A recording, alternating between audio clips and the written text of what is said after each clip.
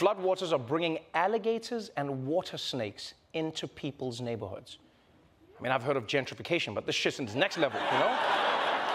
And of course, this was always bound to happen. Remember, alligators live in water. If your place is filled with water, you can expect alligators too.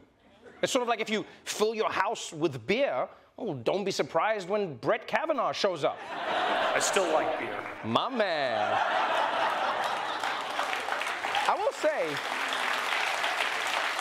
say one nice thing about living in America is that if something like this happens to you, everyone sends condolences and offers help.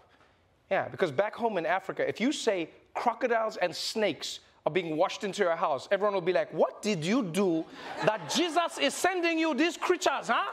The devil is in your life. You need to pray, huh? What did you do? I didn't do anything. You did something.